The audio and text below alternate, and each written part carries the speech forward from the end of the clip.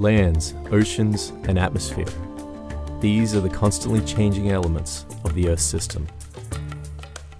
While scientists know that these elements are connected, it is still unclear how a small change in one element could affect the others. The solution? Remote sensing, flying extremely precise instruments in space that orbit the Earth and collect continuous global measurements over long periods of time. For over a decade, NASA's Earth-observing satellites have delivered critical climate data. Scientists need this data to understand how and why our planet changes over time. It also helps them make better predictions of future climate patterns.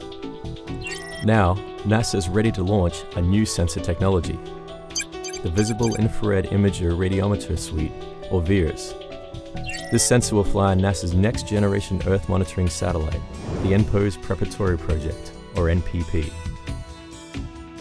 VIIRS is a continuation of the MODIS instrument flown on NASA's Aqua and Terra satellites. From my perspective, VIIRS is the most important instrument on NPP because it provides continuity to MODIS, and MODIS has become an extremely important instrument for global monitoring. I think it's one of the success stories of the NASA program, and we're hoping that VIIRS will be the same. With multi-channel imaging capabilities, VIIRS will deliver environmental data products faster than its predecessors. These products include visible and infrared imaging of hurricanes, forest fires, volcanoes, sea surface temperature, ocean color, and atmosphere aerosols.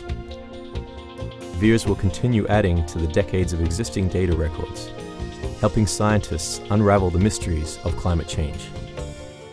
The VIIRS instrument is a scientific measurement tool. It's an instrument that has calibrated measurements of the land surface, and it converts those into digital numbers that are then downlinked to a ground station.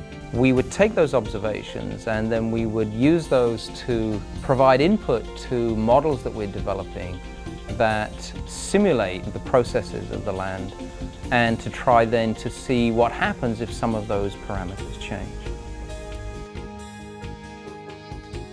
Scientists use these models to increase their understanding of the complex interaction between the Earth system's elements, and then make improved global climate predictions. I think the critical thing about the NPP VIIRS instrument is that we will get long-term data records, and I think if you want to monitor how the Earth's surface is changing, we need consistent data records, and I think this is why this is so important for NASA science, but it's also important for me personally. I can understand how we're responding to climate change and how climate change is affecting the Earth's surface.